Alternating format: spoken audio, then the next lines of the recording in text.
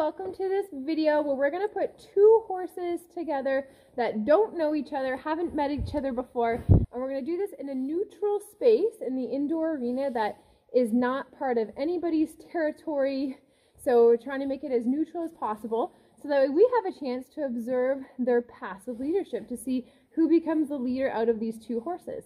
Now we're going to be using a gelding and a filly that haven't met each other before, and it should be pretty interesting. So let's take a look and we can see what the passive leadership looks like. All right, so we're going to release the two horses here. The bay horse is the gelding, so he's already loose, and then the appy horse is the mare. So interesting is that he walked over to come say hello, and she's like, no, don't want to say hello to you just yet. I'm going to not do that right now. So she just goes off walking a little circle. And maybe that's because she just wants to stretch her legs and move, or maybe that's because she's being passively dominant, wanting to kind of set the tone that she wants to sniff noses on her terms and not his terms. We will have to watch and see who ends up becoming the passive dominant leader in this relationship here.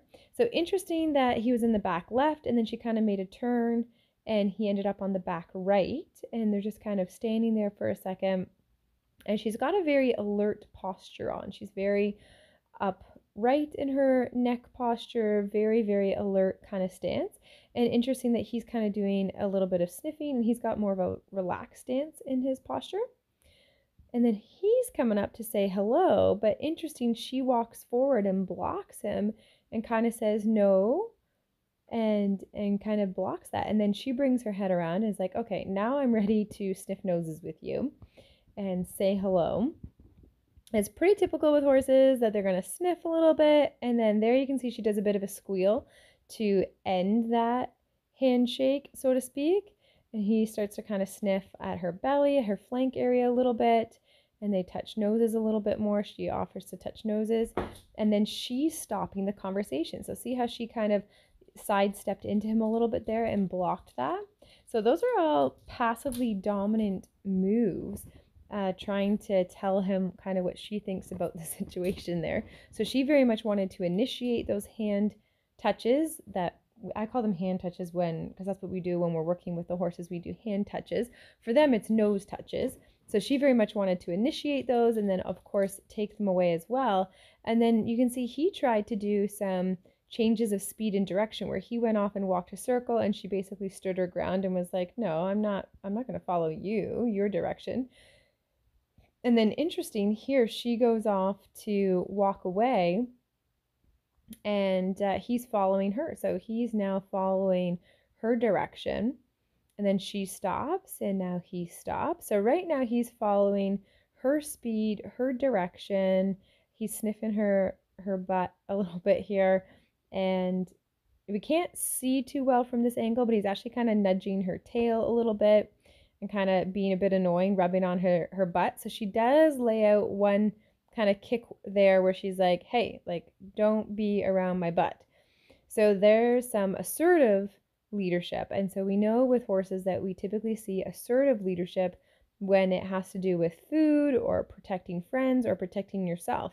But otherwise, horses don't typically establish dominance off of like chasing or kicking at each other. Biting each other is not typical horse behavior for establishing who is the dominant one. That's more off of passive leadership things. So see how the appy named Poppy is taking the conversation. She's like, let's go over here. Let's go to this end of the arena. So she sets that direction, and then Bailey, who is the bay gelding, he's following. So she's very much being a passive leader here, and she only was assertive when he was really challenging her space and really kind of getting his nose up in her butt, and she had to defend her personal space. But otherwise, you see there's no chasing of these two horses, there's no biting of each other, there's no kicking out at each other. So it's interesting that when a lot of people want to work with horses, they think that they have to do a lot of moving of the horse's feet or running them to establish that dominance and respect, but that's not really how horse behavior goes.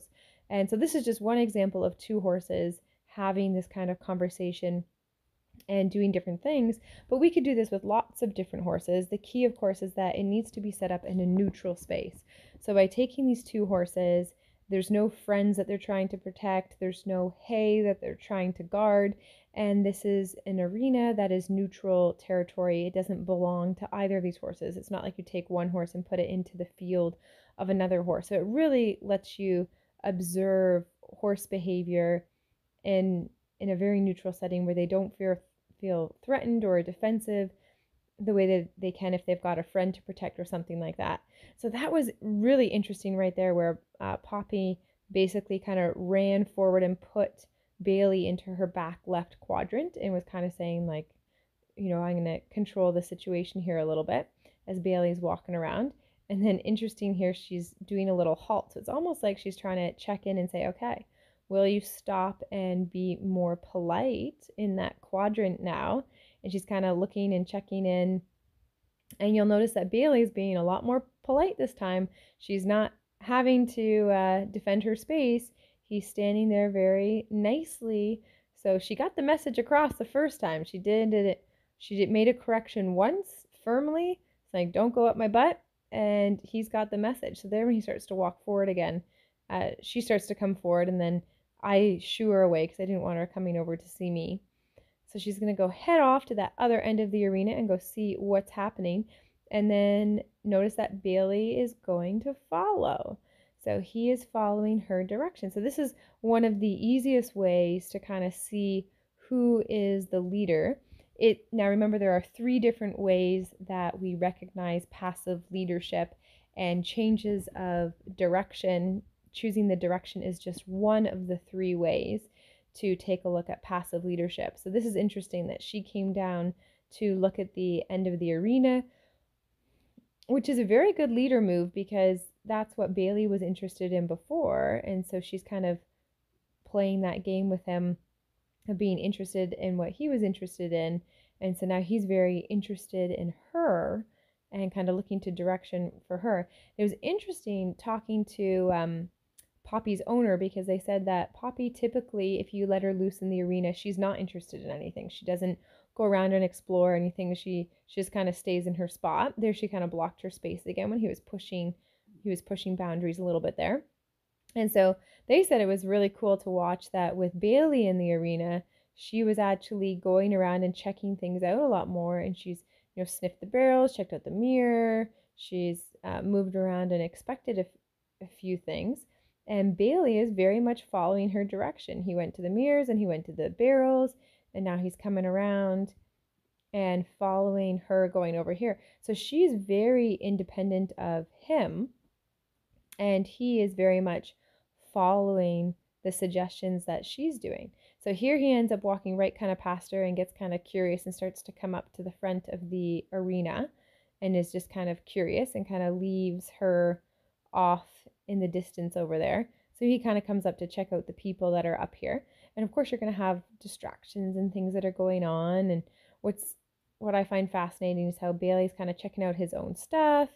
But notice how Poppy doesn't come up and be interested in what Bailey's interested in. She's kind of standing her ground way back in the distance, and Bailey's checking things out and being interested up here, and she's like, no, not going to follow your lead.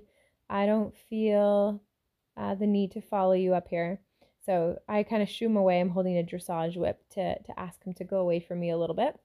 And so he heads back over to go say hello to Miss Poppy over there. He's like, all right, well, that didn't work. Come down to the end of the arena. So he's walking over there to say hello to her again.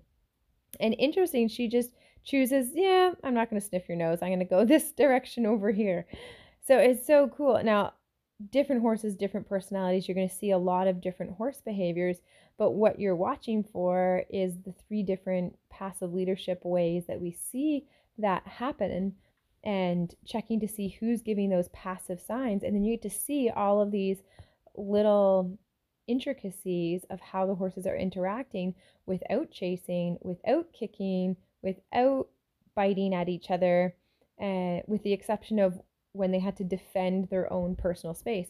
So nobody is saying I'm the boss by making the other one, you know, run around or or getting aggressive or anything like that. That's reserved.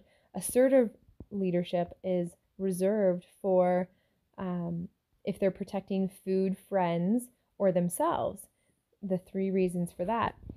And I think it's a really good, important point to just observe horses in these neutral spaces so we can get a feel and an appreciation for how they intrigue each other. How do they get the other horse to want to come over and say hello?